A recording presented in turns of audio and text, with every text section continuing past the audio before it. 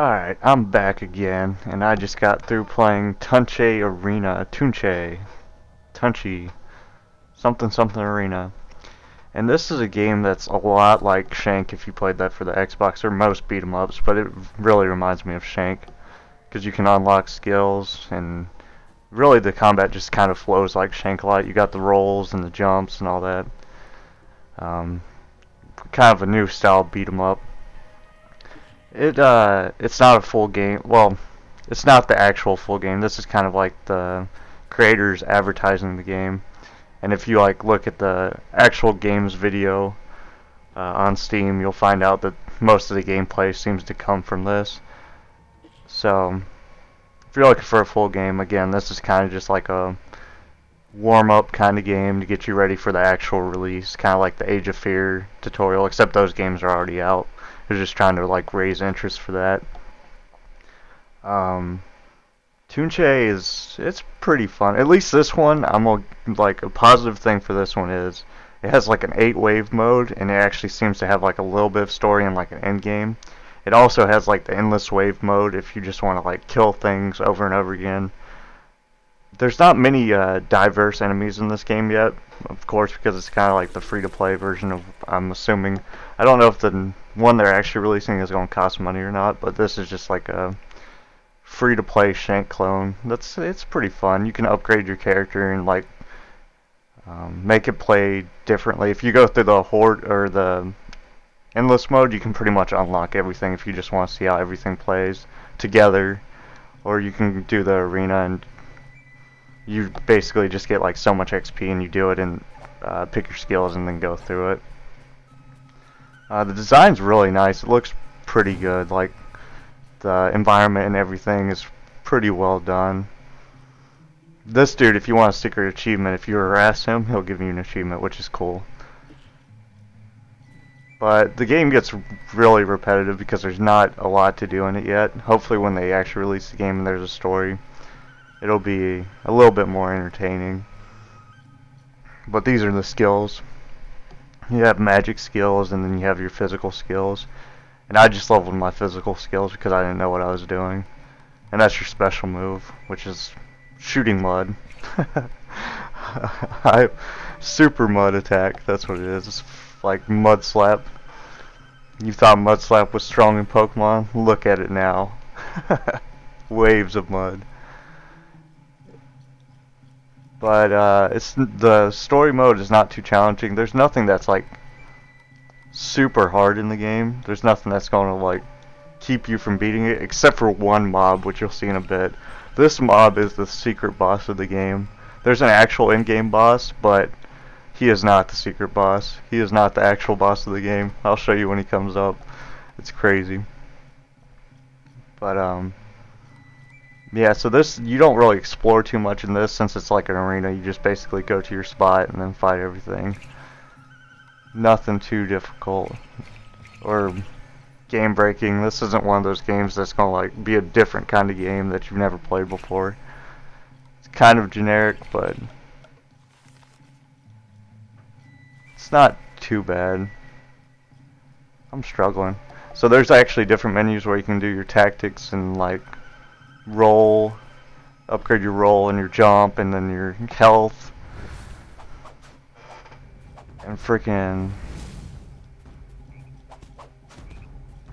yeah, these frogs they die super easy. Nothing really does too much damage. If you go into the endless mode when you're playing it, like the endless mode actually has a good bit more, like the farther you get they'll do more damage. If you want to get on top of the leaderboards, now's probably the time to do it too. I think I got to like 60 on my first run. So if you want to be that guy and just be the top of the leaderboard, I don't know if any cheaters have got on it yet that just maxed the score out, but I don't think so. Also, this has like a Shank style thing too, where like the better you do, not necessarily combos make it go up, but like if you don't get hit for a while, your grade goes up and you can get to the SSS stylish or whatever it is.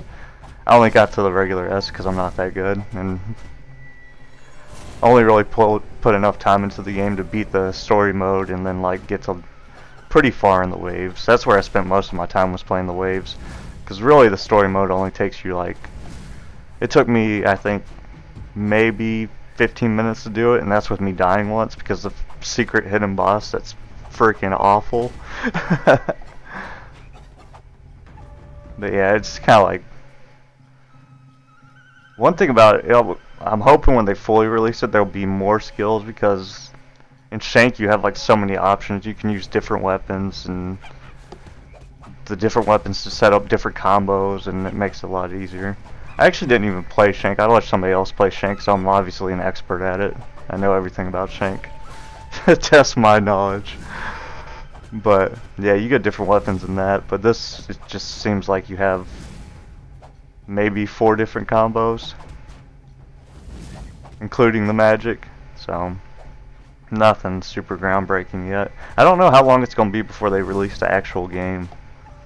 I don't know how long people have been waiting for the actual game either. If they've been waiting for a while and this is kind of like, oh, they're doing it, that kind of sucks for them. They're waiting for it. But it might be coming out soon. Supposedly it's coming soon, which is good. Oh, I don't know if it'll be free to play. If it is free to play, I'll review it. If not, then I probably won't, because these kind of games, even though they're fun for a little bit, they kind of get old. Nothing too challenging. But so I'm gonna skip ahead to the actual hidden boss. This dude is freaking awful. He's the giant potato frog. Oh my gosh. And that hitbox for that tongue is deceivingly large. If you're like right on top of him, he will hit you. And when he's taking that dookie, that means run. Because he will beat you to death while you're laying on the ground. When he looks like he's about to throw the most fire disc track of 2019, you know he's about to start rolling at you, and that means run away. I think at this part I got scared because he took so much of my life that I just tried to start shooting him, but no mercy. Frogman has no mercy. Oh my gosh. If you wanted to see what a potato frog looked like in the viciousness, this is it. This is probably one of the better things of the game, is a potato frog. It brings joy to my life. But I'll show you this hitbox in a second, because I don't think this hit me. It kind of threw me off when it happened. Look at that. I dodged. I'm like below him, and that thing fucking tongued me. But yeah. And then you have freaking mystical grandma cheering you on. Like, don't give up yet. You're doing so well. And then you fight. This is me skipping back to him, getting my revenge against the potato frog. I actually picked some health, which makes the story a lot easier. If you want the easier way of doing the story, max your health out and just get the combat, because that's all you really need to beat it. Yeah. Secret boss defeated. So this is the actual boss. He's got different phases, and some of the like attacks are hard to dodge, but he doesn't do like near enough damage for a final boss to be like extremely challenging or anything like that. This is basically his little cutscene saying, I'm better than you, blah blah blah blah blah, I'm a dolphin, we're the superior creatures, thank you for the fish, all that good stuff. But once you beat him, you get a trophy, and you kind of just lord it over all the frog people that you defeated and vanquished, because our character's such a good person. Inspirational grandma's just like, oh, you're so good at this game, keep it up, yay. And there's the trophy's it looks like a pink slime, and this is where I got to the wave. The final wave that I did was 30, because I was starting to get bored, and I was against the potato frogs, and they have no mercy. 2 potato frogs. Oh my goodness. They are awful critters. But yeah. The wave mode is really repetitive. It gets pretty boring. There's no like hidden enemies that you're just gonna find in the wave mode. That's pretty much why I let them kill me. I guess. But yeah.